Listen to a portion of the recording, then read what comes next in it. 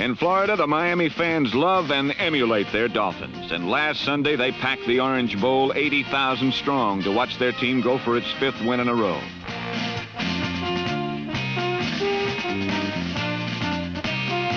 While the Dolphins are #1 in Miami, they're also #1 in all of pro football, as they are the only undefeated team left. Their success has been due in great measure to quarterback Bob Greasy, who last week against the Chargers came out firing.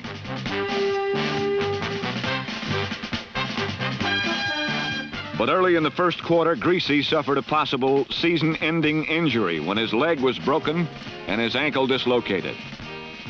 When it happened, Coach Don Shula said, "The mark of a good team is how it performs in adversity. And there can be no greater adversity than having your quarterback laid out there in front of you."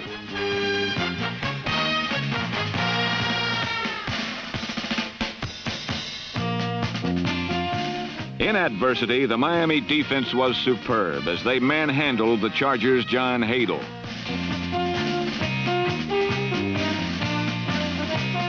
In adversity, the defense was alert as Dick Anderson, number 40, grabbed a fumble and took it 35 yards for a score.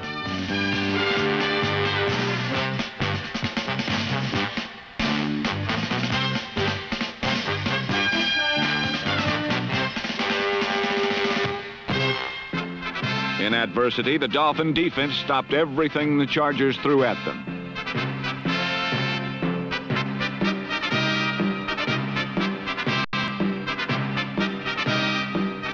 But while the defense was great, the Miami offense was fantastic.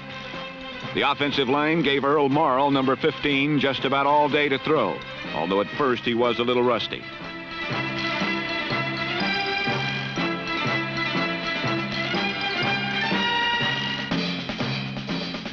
But behind the perfect blocking protection of Larry Little and company, Earl spun a beauty to Howard Twilley, and in adversity, the Dolphins' offense came through.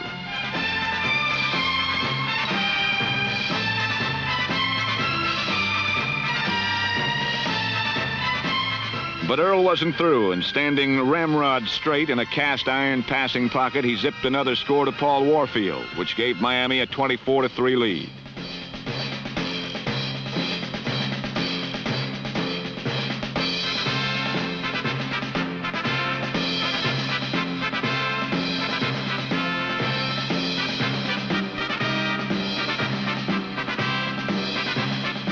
With the game out of reach, John Hadl hit Sid Edwards for a Charger touchdown.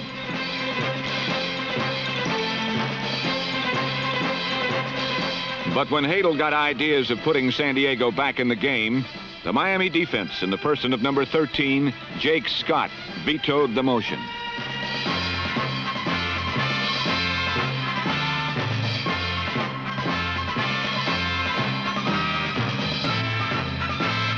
There's no question that Miami will miss Bob Greasy a great deal. But as San Diego learned, the Dolphins are a very tough bunch when placed in an adverse situation.